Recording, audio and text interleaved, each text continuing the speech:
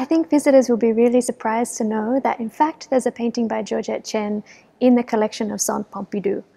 And as far as we know, she's the only artist who is shared by both their collection and our collection at National Gallery Singapore.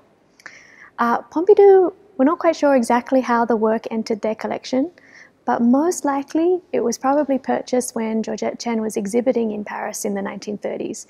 So it's amazing to think that, after all these years and all of the travels of Georgette Chen throughout the world to finally settle in Singapore, one of her works was still living in Paris, so to speak.